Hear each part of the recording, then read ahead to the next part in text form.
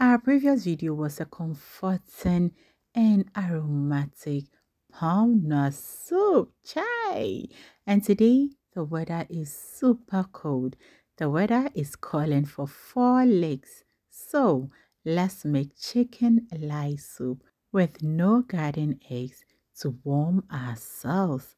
A very warm welcome to the channel. If today is the first time here, my name is Yummy Cash. So with me, I have my chicken. I'm using hard chicken for this recipe.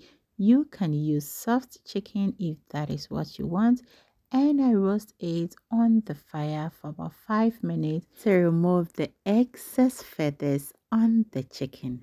You know, whenever you're making your chicken soup, do not skip this step because it enhances the flavor and the taste of your soup. So once you're done with the roasting step, you wash it neatly and cut them into small sizes. Put them in a pot and set it aside. Now in the pot, I add in the vegetables and add in some water. Cover it and bring it to a boil. The vegetables have been cooking for about 10 minutes now. I check it, it is soft, so I'm going to take it off from the fire and set it aside. And thus is my chicken. I washed and cut them beautifully. I'm now adding in some spice mix, then introduce in some chopped onions. I will now add some salt to taste. I'll now come in with 1 tablespoon of tomato paste. Next is to add about ½ cup of water, cover it and start cooking the chicken.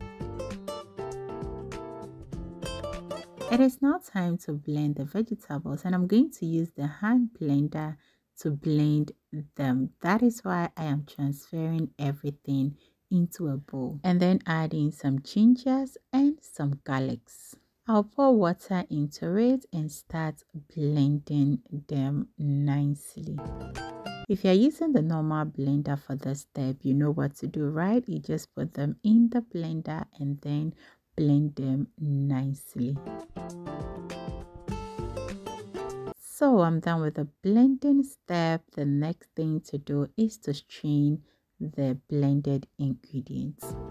Pass the blended ingredients through a colander and then ask you, are you subscribed to the channel? If not, then kindly hit the subscribe button. Do not forget to like this video and share it out. I am done with the straining step, and as you can see, the chaff is too much. It couldn't blend very well, right? So I transfer the chaff back into the bowl, add enough water to it and blend it for the second time. Once again, I strain it for the second time. For the list of ingredients used in this video, I will list everything down in the description so you can check it out. So look at how the juice is looking super beautiful. I just love it. Alright, the chicken has been on fire for 15 minutes now. I give it a quick, beautiful stir. Now, when it comes to the protein or when it comes to the chicken, you can customize it to your preference. So at this point, I tasted for salt to make sure that the salt was super enough. Left it on fire for additional 15 minutes. The final thing to go into the pot is the juice we extracted. As I said, that's the last thing to go into the pot, but if you feel like adding in some peppers, onions or whatever, feel free to add it into it. I am going to cover it and allow it to simmer beautifully, and thus is after 20 minutes of simmering. I added some okras off camera and that soup tastes absolutely good.